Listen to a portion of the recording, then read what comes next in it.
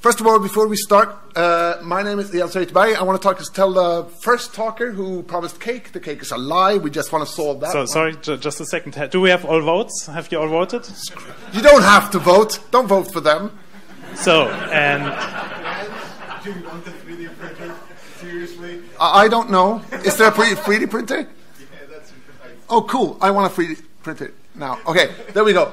My name is Reuterberg. 10 minutes. Yeah, okay, thank you. My name is Reuterberg. I'm going to do this really quick because I know that you all want to go away.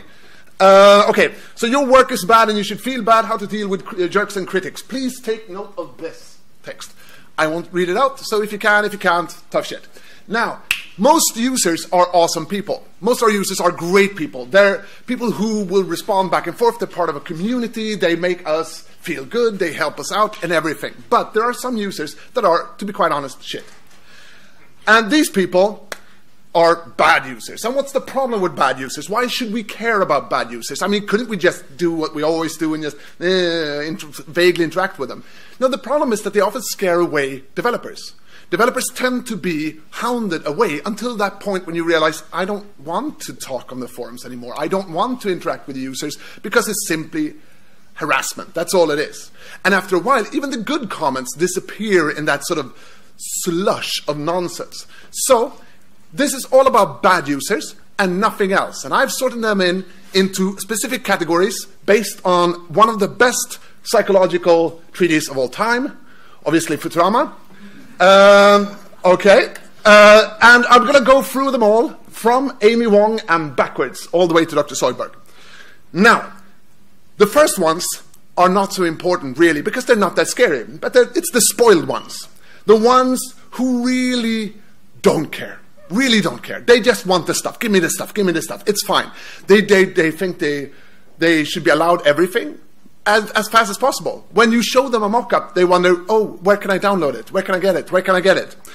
That's one part. They're not that big of a problem. We'll get to more of these. The second one is the expert.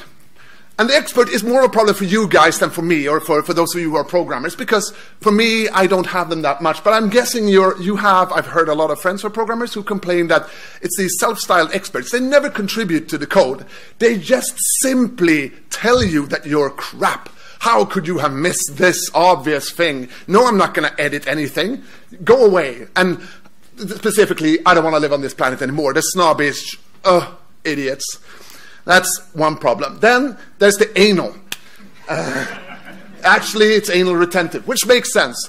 It's the people who, they don't comment on the things that you've done, but if you misspell something, they will hound you to death. They will say, oh, I noticed that that's not the right, and suddenly everything becomes about what font you used for your presentation.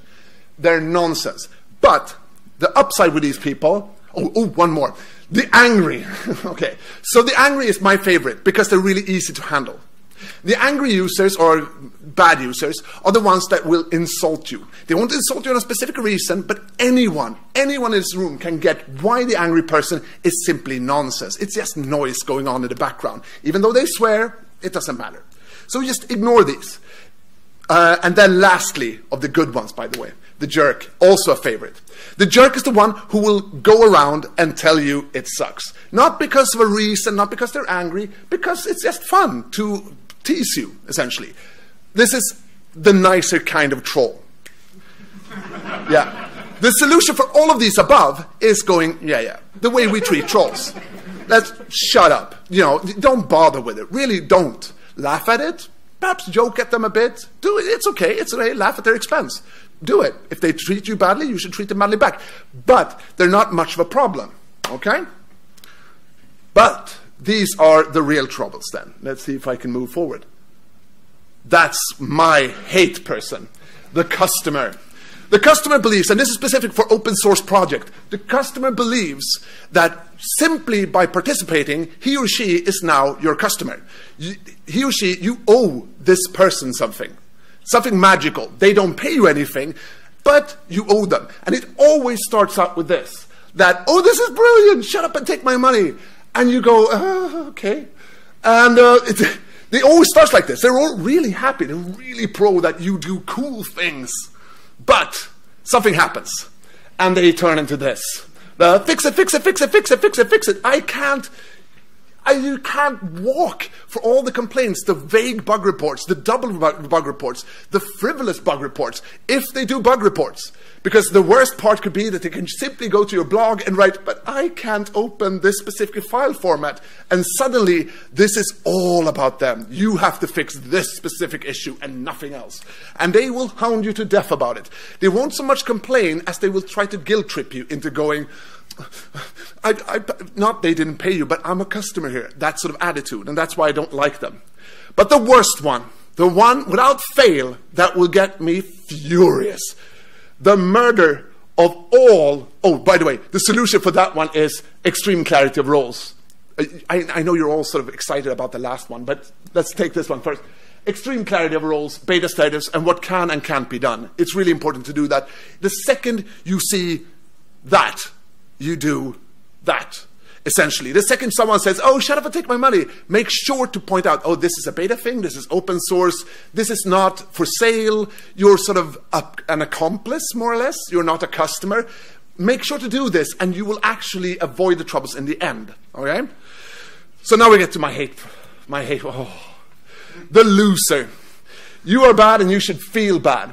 Now, the loser is a specific one. I call them the murder of all open source projects, because they are the people that are so pathetic that they will actually gain something from calling you shit. Not at a certain point. They will. We have examples in KDE of developers who have simply moved away. They don't talk in the forums. They don't comment on bug reports because of these people. And I know this is suddenly very serious all of a sudden, but because of these people. It's the people who are extremely damaged individuals and who will go to any length to harass you as a developer. And there's the biggest problem, because this sort of person will continue to do so until other developers steps up. They will always have a little bit of a glory thing for one developer or something, and all the others are shit. And this is where you people, because how many here are developers? Can we have a raise of hands? That's a forest, thank you. Okay, so if you, for example, sir, you're hounded by someone, then, and someone else sees it, call them out at the first opportunity. Say, that's not okay, you can stop that now. And make sure that all other developers, all the people he or she might glorify, are part in this, saying that, okay, that's enough, stop. You don't have to be cruel, you don't have to be mean, but you have to be able to say that, because he can't say it. Because if he says, please stop, that means, oh, you're hiding away from the criticism, how dare you? And that's nonsense. So this is up to you, all developers, to actually step up and make sure that this person takes it easy and stop harassing the other developers. It's extremely important, because the second I'm sorry I'm pointing you out here, but the second he moves away and hides away, all his work is gone. He's not going to see the criticism. He will not see the work done so far. He will not get the back and forth that is essential, more or less. But suddenly, he lost a majority of his work. And the only thing that we can do as developers or designers or members of a group is to step up and take the heat a little bit. And it happens more often than you can. I'm sure you've seen thousands of these in threads, in forums, in blogs, on Bugzilla, whatever. Step up and actually say it. Say, no, this is not kosher. You cannot do this. So, and that was it. That was my talk. Really fast, really nice, and this is fluffy. All right?